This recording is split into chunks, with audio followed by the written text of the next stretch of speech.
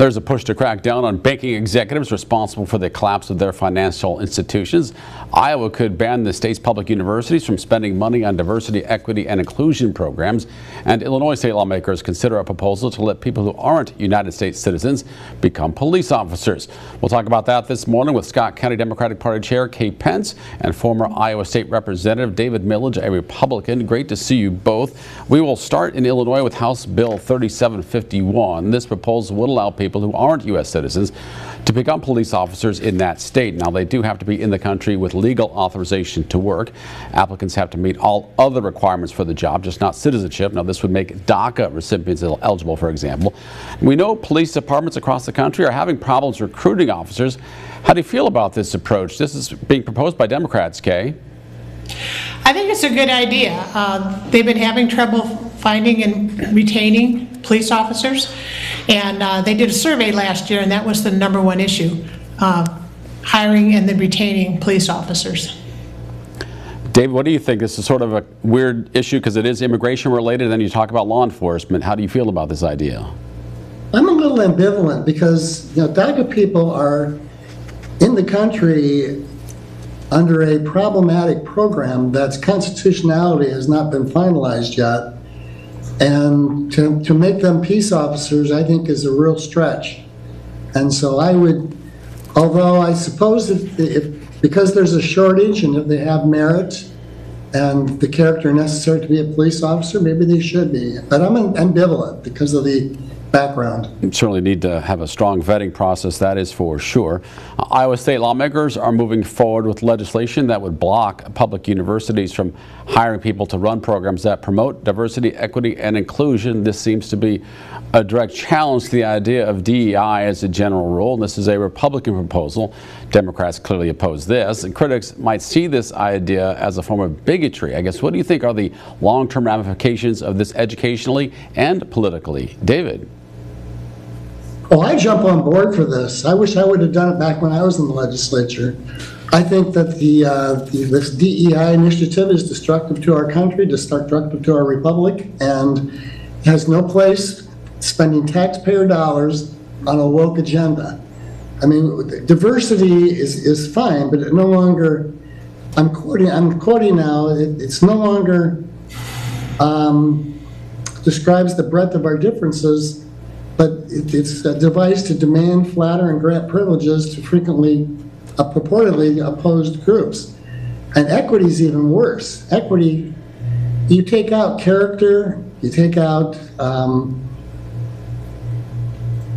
Why do you see this, I guess, as destructive, David? I mean, because the woke agenda has become the Republican buzzword in this campaign cycle. Why is this destructive? DEI. Because you're ascribing qualities to somebody's identity, independent of their character or their beliefs or their actions.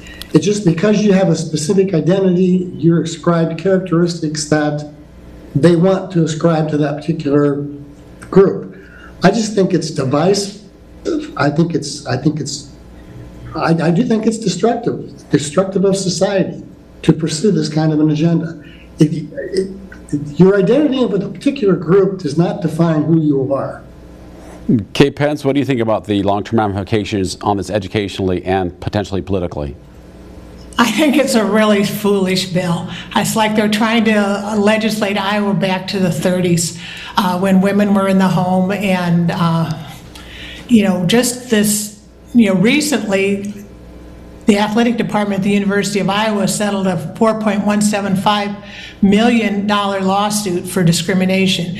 And this is the 4th discrimination lawsuit that they've settled in the last, less than 9 years. So that's an additional $7 million that they've paid out.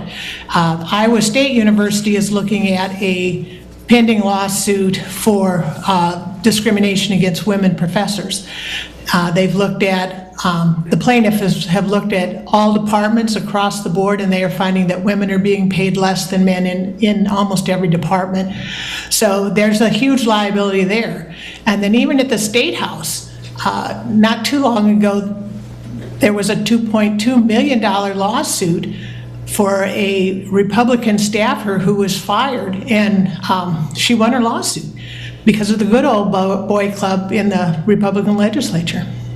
Let's move on to our last topic here. Did you win a settlement? Let's get to our last topic here. Recent collapses or near collapses of big banks across the country have some politicians pointing the fingers at the executives who run them. We saw the failure of Silicon Valley Bank and Signature Bank. First Republic Bank is a third on its way to failing until the country's biggest banks came to its financial rescue. But here's a problem. Forbes reports the CEO of Silicon Valley Bank sold more than $3.5 million worth of stock before it collapsed. Our colleagues at The Hill report executives at First Republic sold stock worth almost $12 million before it crashed. Now, President Biden wants Congress to pass a law to give the FDIC more power to force executives to return their earnings and make it easier to ban them from working in this industry after this and make it easier to find them as well. I guess, how are these ideas? Does it go far enough? And what about criminal punishment here? Kay Pence?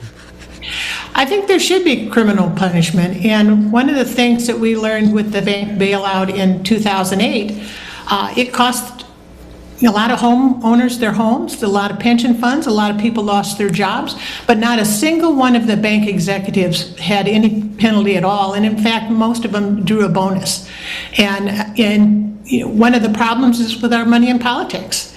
When President Trump rolled back the regulations of the Dodd-Frank in 2018, that was touted as one of his success stories because it was bipartisan legislation. And when there's so much money in politics, it's pretty hard to have them crack down on the abuse. David, there were tougher liquidity standards put in place after the last crisis. What do you think about getting tougher again on in these areas? Well, I think it's absolutely necessary. There's no reason these bankers should not be punished for the egregious conduct. And a lot of this has to do with them, in the case of Silicon Valley Bank, they were a capital of woke. They threw lavish parties celebrating the wokeness of the company, and that's one of the problems we have here. But no, those bankers, they should be punished. Don't take it out on the poor shareholders. The shareholders are in the background. They're the ones who are footing the bill.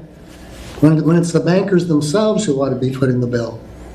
David Millage, Kay Pence, thank you both for the conversation, and both of you be safe. That brings us to our question of the week. What consequences do you think there should be for the banking executives responsible for the recent failures, if any? You can send your answer by email to fortherecord at WHBF.com or respond to this post on Facebook at the Local 4 News WHBF TV page or on my page.